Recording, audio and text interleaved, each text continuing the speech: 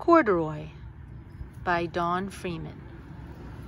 I noticed that this book was donated by Stephen Perlin's family on his 4th birthday in 1995, a long time ago.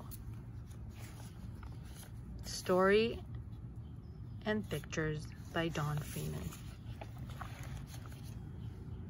Corduroy is a bear who once lived in the toy department of a big store. Day after day, he waited with all the other animals and dolls for somebody to come along and take him home.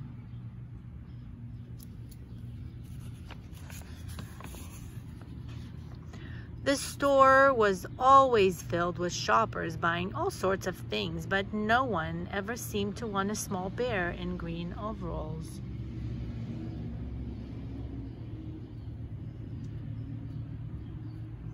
Then, one morning, a little girl stopped and looked straight into Corduroy's bright eyes.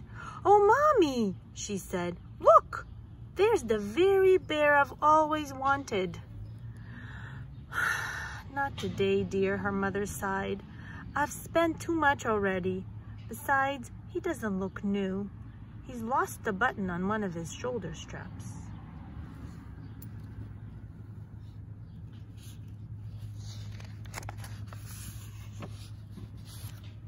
Corduroy watched them sadly as they walked away.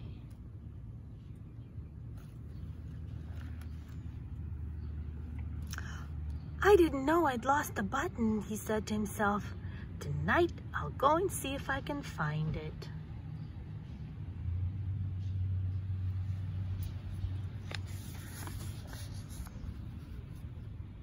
Late that evening, when all the shoppers had gone and the doors were shut and locked, Corduroy climbed carefully down from his shelf and began searching everywhere on the floor for his lost button.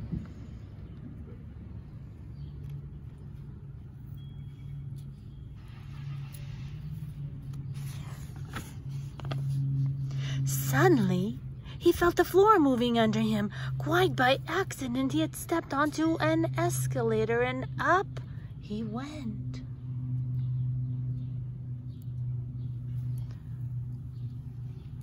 Could this be a mountain? He wondered. I think I've always wanted to climb a mountain.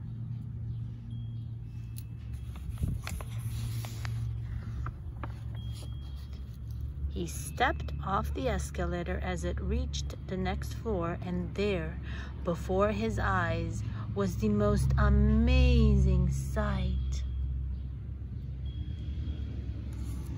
Tables and chairs and lamps and sofas and rows of beds. "This must be a palace," Corduroy gasped. "I guess I've always wanted to live in a palace."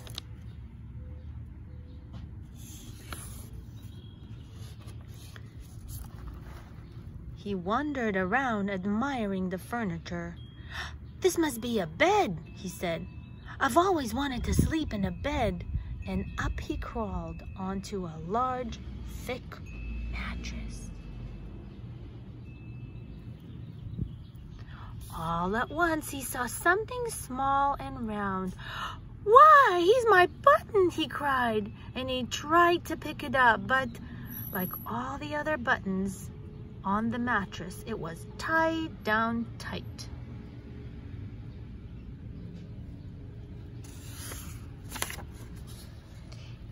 He yanked and pulled with both paws until pop! Off came the button, and off the mattress Corduroy toppled. Bang! Into a tall floor lamp. Over it fell with a crash.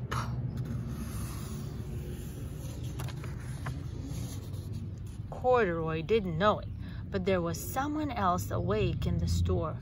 The night watchman was going his rounds on the floor above. When he heard the crash, he came dashing down the escalator. "Now, who in the world did that?" he exclaimed. "Somebody must be hiding around here."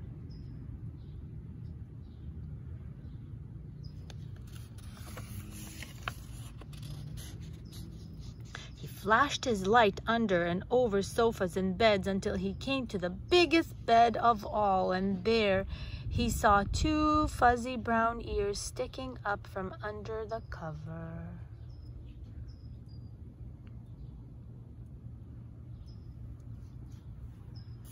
"Hello," he said. "How did you get upstairs?"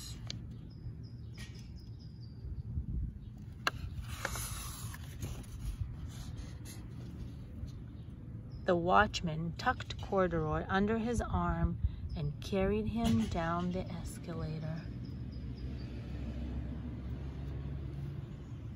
and set him on the shelf in the toy department with the other animals and dolls.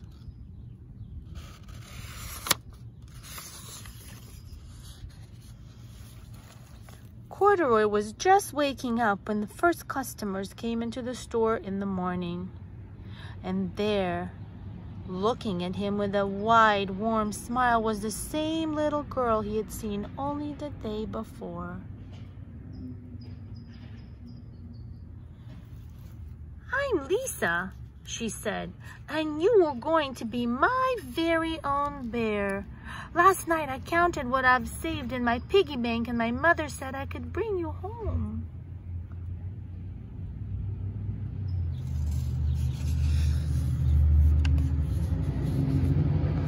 "Shall I put him in a box for you?" said the sales lady. "Oh, no, thank you," Lisa answered, and she carried Corduroy home in her arms.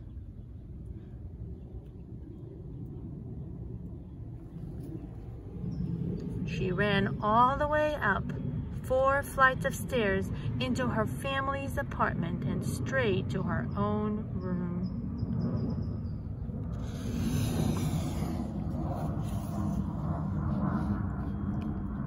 Corduroy blinked. There was a chair and a chest of drawers, and alongside a girl-sized bed stood a little bed just the right size for him. The room was small, nothing like the enormous palace in the department store. "This must be a home," he said. "I know I've always wanted a home."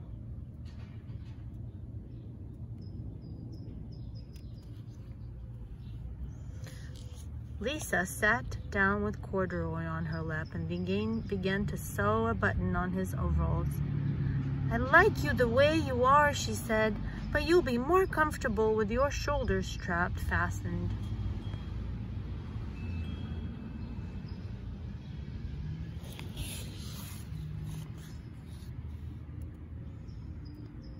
"You must be a friend," said Corduroy. "I've always wanted a friend."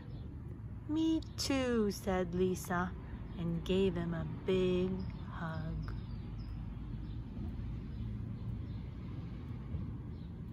The end. I hope you liked it, my friends. Goodbye.